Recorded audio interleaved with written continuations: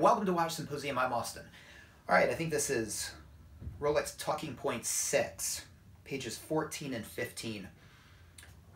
You can see a Rolex Oyster case with a movement inside and the case back off. It's a beautiful thing.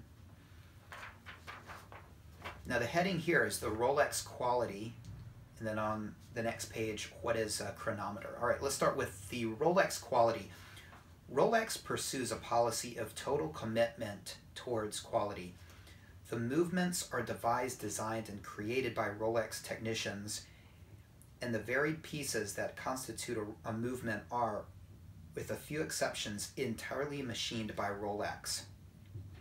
Every one of these component pieces, there are more than 200 in an Oyster, is subject to quality control several times during its manufacture. Each part has its own importance, for each contributes not only to the good looks of this high quality movement, but also to its efficient working. All right, so more than 200 pieces in a typical Oyster. And it's interesting, they say that for the most part, everything is entirely machined by Rolex with few exceptions. It makes me curious what those exceptions are. I've heard the crystals are outsourced by Rolex. I couldn't say. At one point that might have been true, and these days it might not be true. Rolex has a tendency, I think, to, when they do outsource, not do it for long. I point to the Value movement. They used it for a while, but I think only until they could develop their own movement. So I wouldn't be surprised if everything in the 30 years since this has been printed, if pretty much everything is Rolex. Perpetual. All right, so you've got the Rolex quality that I just read you, and then there's a little heading right here, Perpetual. If the name Oyster is an apt name for the case, the Perpetual is equally suited to the winding mechanism with its rotor invented by Rolex. It consists of a weight which pivots freely on a central axis and which is sensitive to the slightest movement of the wrist. The self-winding Perpetual rotor not only does away with daily manual winding, it also maintains the mainspring at equal and constant tension, thus guaranteeing regular long-term working. Many Oyster Perpetual movements are now high frequency. For example, the oscillations of the balance wheel are 28,800 per hour instead of 18,000 for a watch of normal construction. This characteristic ensures above average precision without rapidly wearing out the components. The final point to be emphasized is the precision with which each watch can be adjusted. I made another video sort of appreciating the Perpetual rotor movement, as well as the screw down crown that allowed for Oysters to be waterproof. And it's interesting to see here that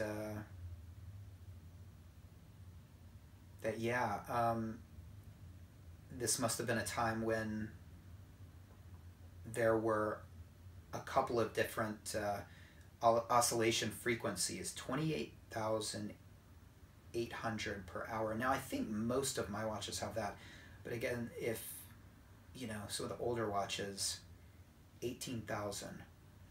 And this rotor, maintains a constant tension, which I think is to thank for the consistency.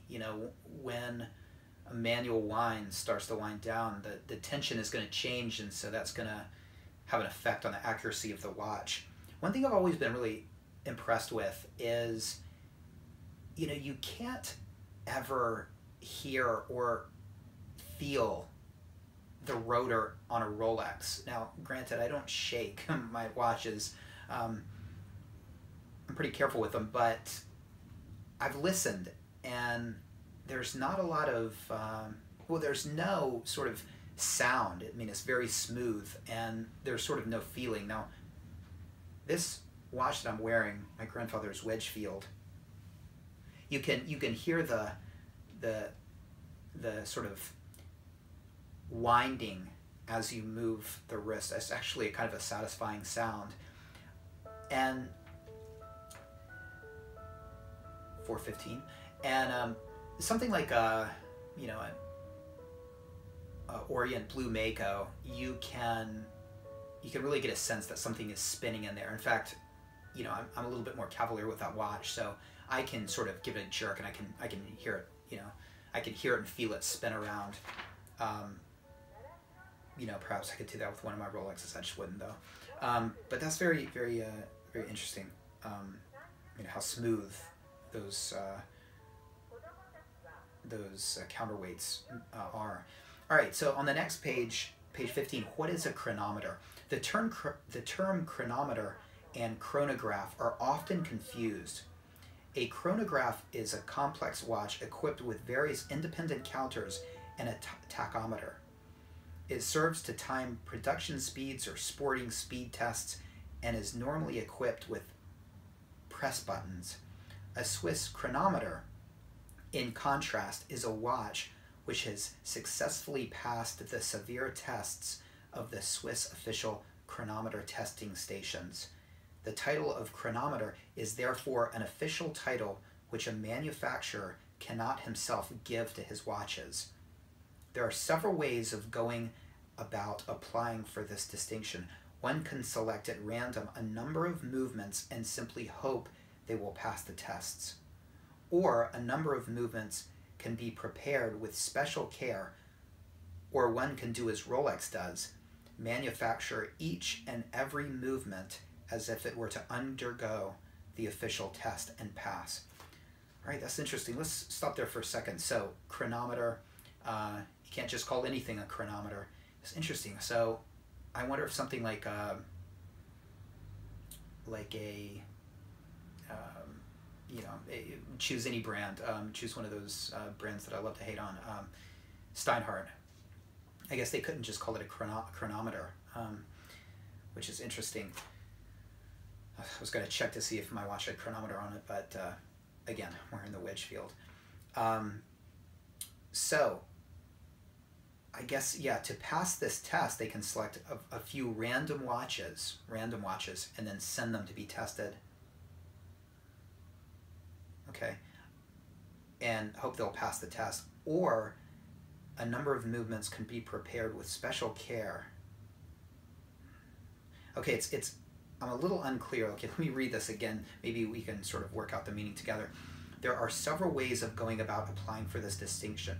One can select at random a number of movements and simply hope they will pass the tests. Okay, so if you were to select out of 110, I guess, and then hope they pass the tests, and then the ones that did would be called a chronometer? Or I'm unclear if most of them passed, could you then apply chronometer to everything you produce? I guess it wouldn't be that. Or a number of movements can be prepared with special care. Or one can do as Rolex does, manufacture each and every movement as if it were to undergo the official test and pass. All right, I'm sort of unclear on, you know, how many have to pass, if it's, you know, over 50%. Or, yeah, it appears that it's not like each and every watch has to undergo the test, but that a watch is produced through a process, it's tested, and then every watch that goes through that same stringent process can bear the name of chronometer, as if it you know, has passed the test, which that example did. To obtain the official title of chronometer, a mechanical watch has to undergo controlled tests for 15 days and nights in 5 positions and at different temperatures. It's interesting. I didn't know they did it with temperatures. Wow. I mean, I understood they did the positions, but different temperatures. That is fascinating. For a quartz watch, though the tests last only 12 days, they are even more severe, and they include repeated shocks and extremes to humidity. That's sort of a moot point because the oyster quartz is not produced anymore, but I guess back when they did produce the oyster quartz, repeated shocks were part of the testing process, and extreme humidity. Very interesting. But whether the watch movement is mechanical or quartz makes no difference to a Rolex oyster. The crucial element is that proven solidity and waterproof qualities of the case, which gives both mechanical and quartz movements unparalleled protection. Let me read that last sentence again. I kind of butchered it. The crucial element is the proven solidity and waterproof qualities of the case, which gives both mechanical and quartz movements unparalleled protection. All right, so yeah, and correct me if you guys know the answer to this, but I'm under the impression that not every single watch is tested, but sort of some examples from a process are tested, and then any watch that goes through that production process can hold the chronometer title. And of course, every watch does go through the 5-position and different temperature test. Anyway, kind of interesting stuff. What can you glean from that? Well, a chronometer and a chronograph are different. You guys know that. And a chronometer, you know, I guess that's the COSC standard that we all know. Anyway, take care. Thanks for watching. See you next time.